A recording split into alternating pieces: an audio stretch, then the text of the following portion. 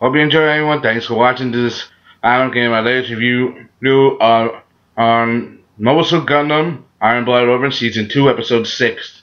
Yeah, it's Silent War. If you guys didn't know, I didn't know what happened in the episode. There was going to be some spoiler alert. I also did a breakdown / breakdown video on the first 5 episodes of Season 2, since I didn't have time to review it all in one episode.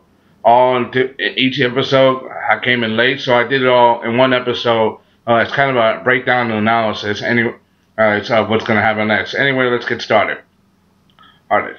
Right now, after the events of the last episode, there was an assassination attempt, and people got hurt. One of the Takaki members, Chad, got sent to the hospital. He was basically the leader of the Earth Division. He got sent to the hospital.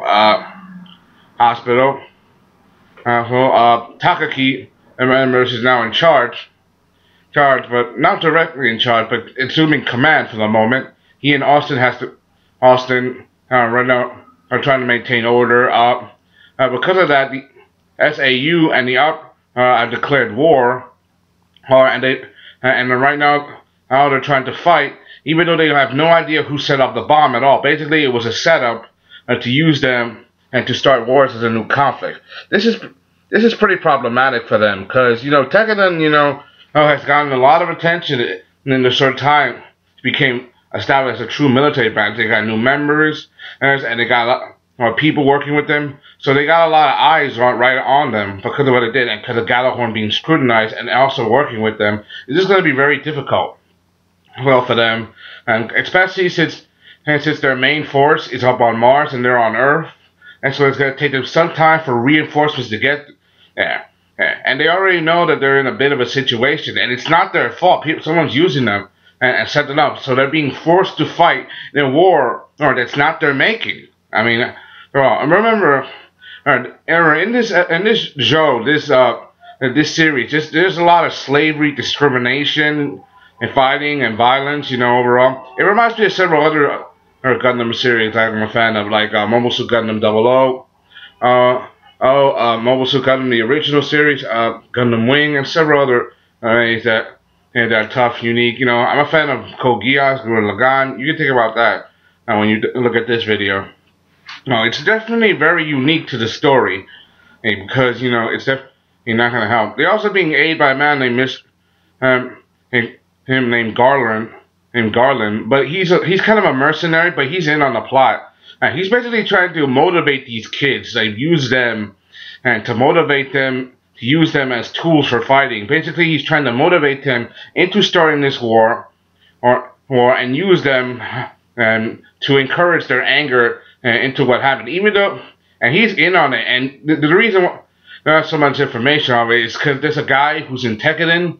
I think his name is Mr. Kalesser or something. I don't have his proper name.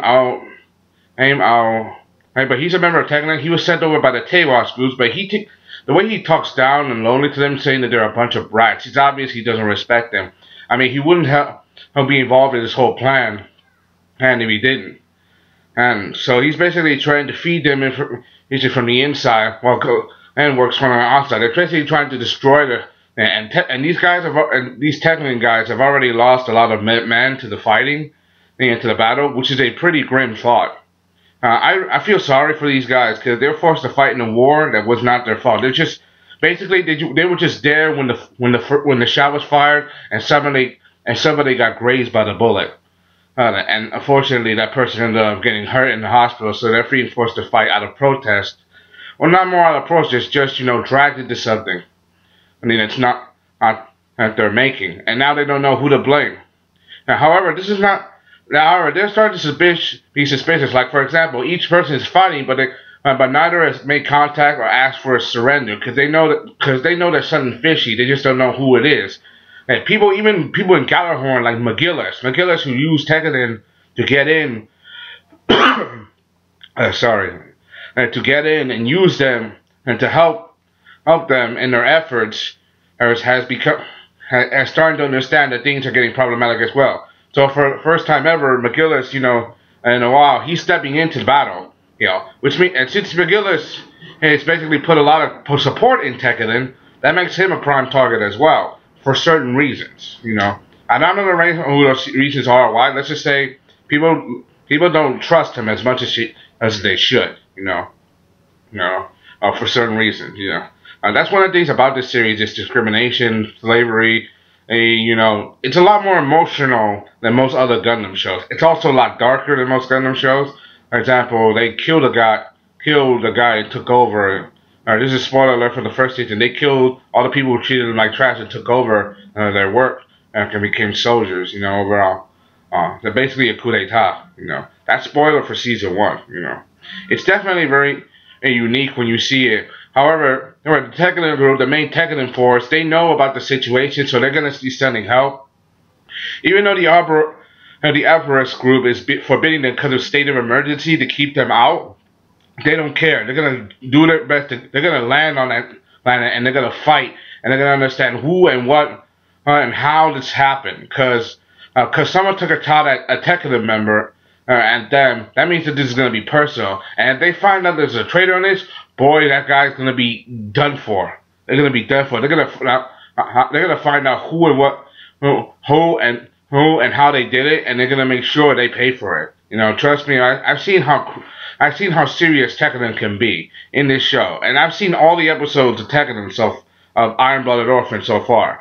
If you're into gritty, emotion-based action, slavery, and understanding and trying to find freedom, this reminds me of so many elements like Code Geass, Gurren Lagann. This is an anime Gundam series that you should watch. If you haven't, then you're missing out. If you're not watching it, well then I'm sorry for you. I mean, it's a good show. Anyway, that's all I gotta say. Thank you for listening. And if you want to listen to more of my Gundam videos, I posted a new playlist called Mobile Suit Gundam, Arbrau and Orphans. And so I posted a new playlist for Gundam. So you can listen to my first episode, my review on the first season, as well as the review I made of the first 5 episodes of season 2. Anyway, that's all I have to say. Hope you enjoyed. Thanks for watching. This is Solomon Adams, give my list. You on Iron-Blooded Orphans season 2, episode 6. Silent War. I'm out. Peace. Bye.